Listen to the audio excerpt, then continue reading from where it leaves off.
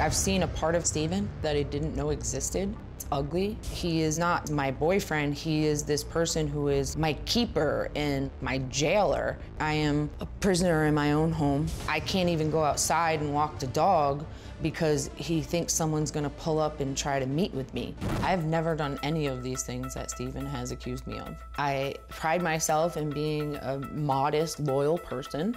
I'm not flirtatious. Steven is very controlling, extremely narcissistic, jealous. He has called me a prostitute, whore, bitch, liar. It's horrible knowing that the state police, your friends, my mother, all think that you think I'm a prostitute. Things between us got so bad last year. I moved out of the master bedrooms to escape Steven's negativity and accusations. I moved into a small bedroom in the basement. I don't think you can sleep with the things that you've done to me. One time, I was on the phone with a customer, and Steven was listening to me talk. He was trying to rush into my bedroom so that he could interrupt this nefarious conversation. He's like, well, who are you talking to? I'm like, I was working. He's like, no, you weren't.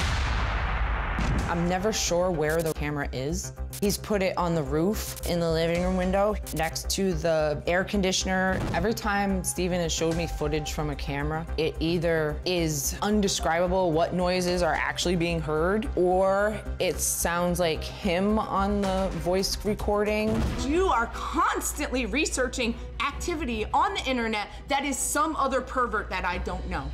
And I'm tired of living with a scarlet letter on my chest. Well, Danielle, it's good to meet you. It's nice to meet you too, Dr. Phil. You a hooker? No, I am not.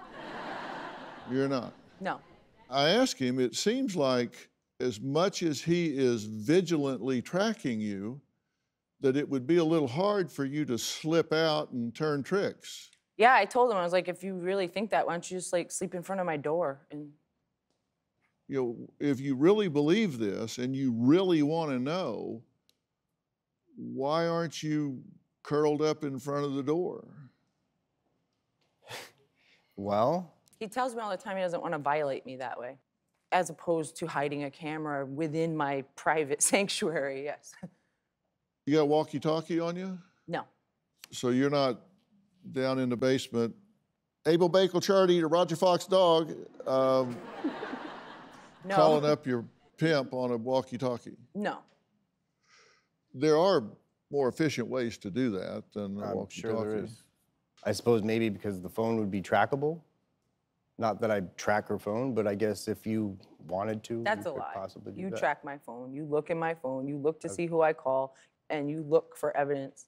When I ask you if she works throughout the day and she's slipping out during the night with you there, how is that happening? You said, well, that's a really good question.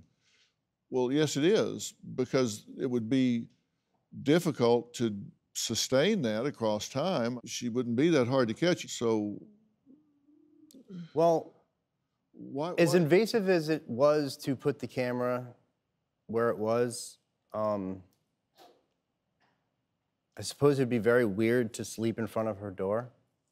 I feel- asked you I to go feel buy pretty- me soda and dog food. You put a camera in my room when you left. That's really invasive and violating. And it's makes me feel like you're creepy.